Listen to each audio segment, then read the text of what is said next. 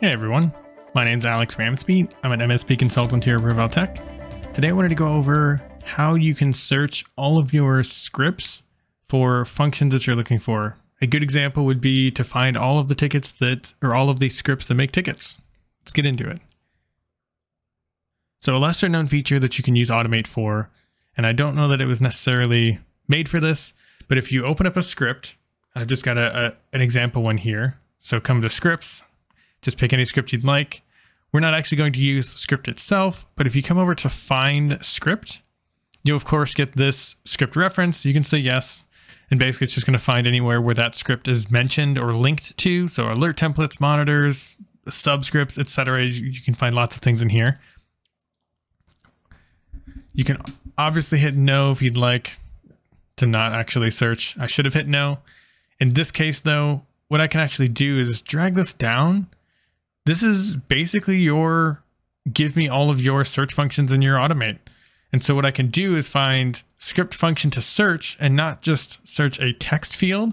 Although this is definitely helpful if you've used SQL and you want to know anywhere where SQL execute or a specific query may be used, or like maybe you want to look for the retirement or the call delete PC command, see where that's at.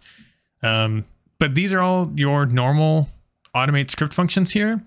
So if I scroll down, I can find ticket create, and that's going to be anywhere where that a script has a comment or a line that says create a ticket.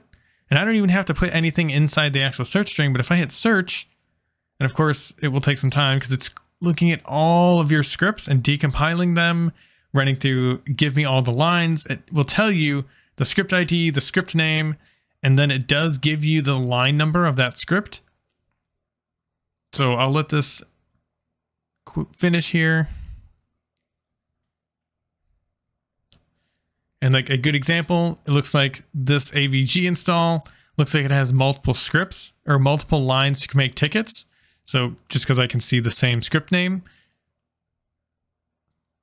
And I can see that on line 9, this particular script has a create ticket or line 63, etc. It's probably checking to make sure things are working and has different variations for error handling in that particular script.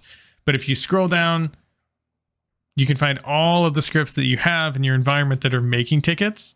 So if you ever need to switch or find out, give me all the ones that are making tickets, this is a solid way to do that.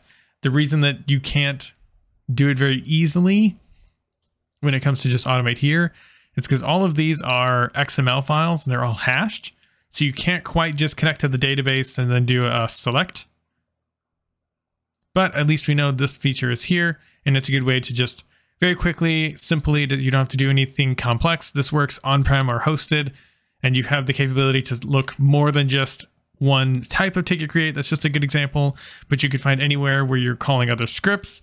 Maybe you're running a SQL execute. Maybe you just want to know a generic text string. I could still call ticket in here and hit search. And of course it's going to find everywhere, but you can definitely make that happen inside of this window here. Thanks for watching. We post a new video every week to share our knowledge on Automate.